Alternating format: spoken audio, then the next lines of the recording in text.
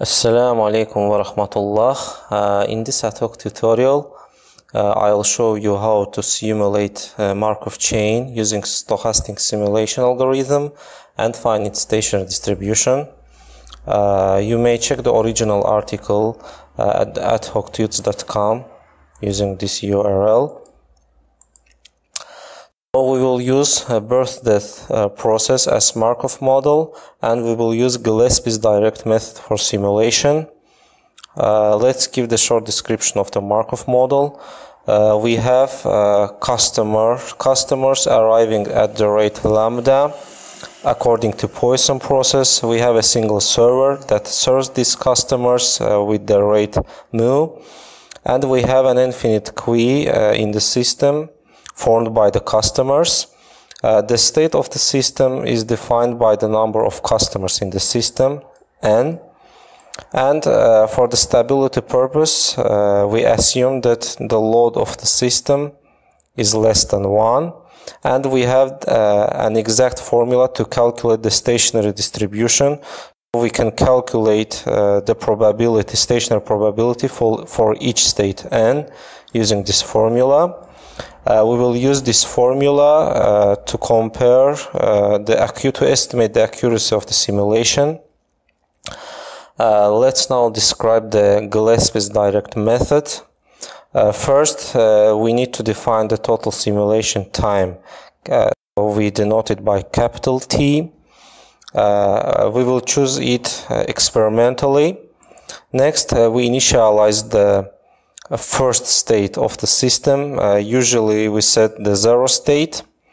Next, we need to find the sum of all the possible transition rates from the current state of the system. We will denote the sum with Q. Next, we draw the duration until the next transition using exponential distribution with a parameter Q, and we denote the time with delta t. Next, we generate a random number r using uniform distribution, and we choose the next state n as follows. The next state n is the first state for which this inequality holds true. The left-hand side of this inequality is the sum of all the transition rates, including the state n minus 1 divided by q. The right-hand side is the sum of all the transition rates, including the state n divided by q. And we update the past time with delta t. And we repeat the whole process until the t units of time is passed. Let's now go to the implementation of this algorithm in Python. We have three main functions. Get system parameters. This is needed to return the parameters with their corresponding values. We have the next state space function. This function returns all the possible transitions given the current state with their corresponding intensities, transition intensities. And we have the third function, simulate. This function will simulate the Markov model using Gillespie's algorithm we described. The variable names here are self-explanatory. For example, the reach states variable will hold each state with a corresponding sojourn time. Sojourn time is the total time that the system spent in the given state. And the next state's all variable will hold each state and all the possible transition states. And this part will perform the actual simulation until the simulation time of units. And finally, we will find the stationary distribution using this line of code. we will take the stationary probability of each state, the sojourn time of the state divided by the total time. Also, we have the exact stationary distribution function. This returns the stationary distribution using the exact formula here. Next, we run the experiment, single experiment. Let me erase this code for now. Here we simulate the Markov chain using the initial state 0 and 10,000 units of time. Let's run this and see the result.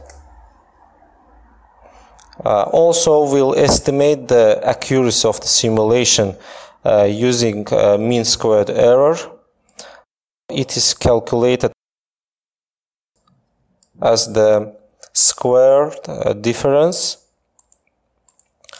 Let's run the code.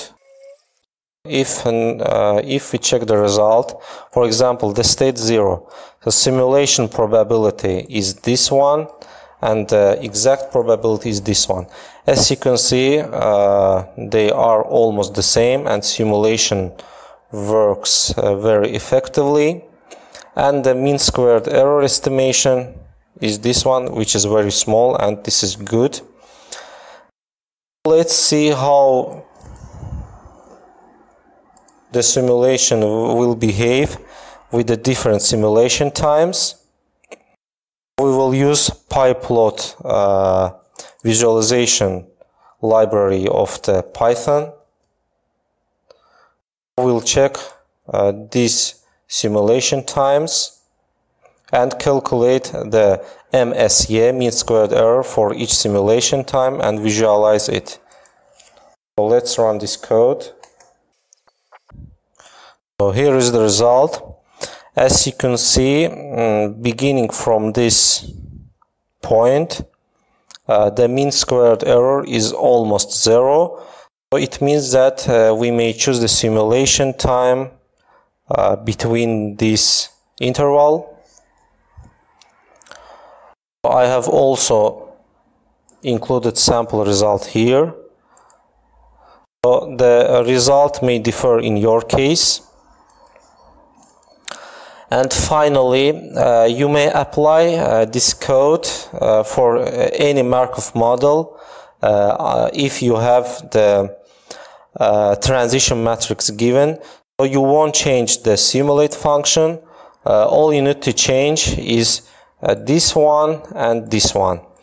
If you have any complex Markov model, please write in the comments and I'll try to help you to construct the next space function. And you may define the simulation time experimentally. So if your stationary distribution does not change for the large values after some value of simulation time, so it means that you have probably found the best simulation time. For example, if for the simulation time 10,000 and 15,000 and 20,000 simulation times the probability distribution is the same, you may use the 10,000 time of units for simulation. Well, this is the end of the tutorial. I hope it was useful for you. Assalamu alaikum wa rahmatullah.